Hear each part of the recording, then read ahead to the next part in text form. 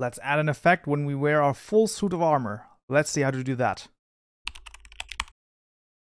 Alright, we found ourselves back in IntelliJ once more, and in this tutorial, we're going to see how you can add a full armor effect to your mod. The idea here is that when you have the entire full suit of armor on, then you get an effect applied to your player.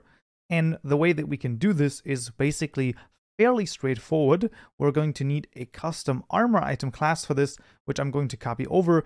Code for you is linked in the description below, GitHub repository, or in an individual gist as well. And we're going to go through this. So inside of our custom package, in the item package, right-click Java class, and we're going to call this the mod armor item. And this will extend the armor item right here. And then I will actually copy over the entirety of its contents, and I will then explain what is going on here. So the first thing that you will realize is we also have a map. This is very similar to how we've done the blowtorch in the advanced item tutorial, where we also had a map that mapped a particular block to a particular item. And in this case, we have maps a armor material to a particular mob effect. If I have the titanium on, then what it's going to do is going to apply the luck effect or the luck status effect to me. There's a few things, mainly the inventory tick method right here is the thing that is basically happening all the time. So every time I have one of those mod armor items inside of my inventory, this is going to fire. And as you can see, this only fires on the actual server. And then it's going to say, okay, is the entity who has this in its inventory a player? If that is the case, then we're going to cast it to the player. And then we're going to ask, hey, has the player full suit of armor on? This is a custom method that I've written right here, which is just going to get basically the entire armor that the player has on, and we're just going to ask, hey, is all of that empty? Player actually does have a full suit of armor on, then we're going to say true, and then we're going to actually evaluate the armor effects, meaning that, hey, does the actual armor that this player has on, right, even have, a particular effect? So has correct armor on, checks right here whether or not the material is actually even correct. So we're going to go through the entire map right here. In this case, we only have one in here. However, you could imagine that you have multiple materials and they have different effects. So we're basically going to check, hey, is this material that the player is wearing even the right material? And if that's the case, then we can move on and add the status effect for that particular material. And we're just going to say, hey, if the player already has the effect, then we just don't need to do anything. So if this is false, then we go in. If this is true, then we don't go in. And then also, of course, we check once again if the correct armor is on. This is not strictly necessary because we've already checked this, but it doesn't really matter, one way or the other, to be honest.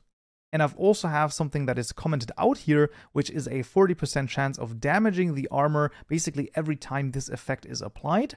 And then sometimes the effects are, well, a little bit of an issue in the sense that when you put it to this 200 in this case, right, then it's going to be applied for 10 seconds. And starting at 10 seconds, the effect starts to wear off. So there might be a case on saying, maybe you want to put this to 400 or something, different, and then maybe even check when the armor is unequipped. To be honest, that's something that, of course, you can still add on your own as well. This is all pretty much custom code that I wrote, and so it actually is totally fine to use this.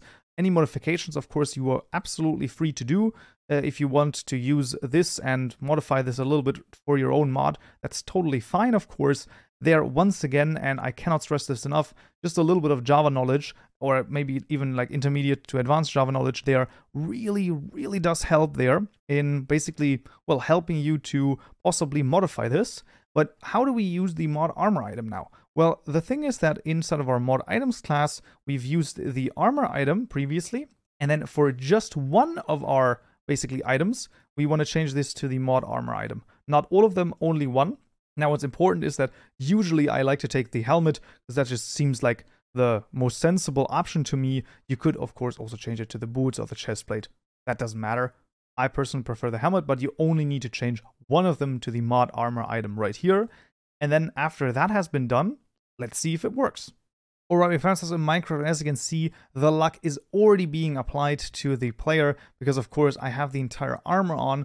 So let's just take off, let's say, for example, the chest plate, and as soon as the luck runs out here, it should not be applied again. Even though I have the titanium helmet on, you know, and it's in the inventory, I don't have a full suit of armor on, therefore it's not being applied. And as soon as I put the chest plate back on, you can see that the luck has been applied once more. So that's actually how easy it can be to apply this effect when you have a full suit of armor on your player. Right, but that would already be it for this tutorial right here. I hope you found this useful and you learned something new. If you did, I would of course appreciate a like, and don't forget to subscribe for more tutorials just like this one. So yeah.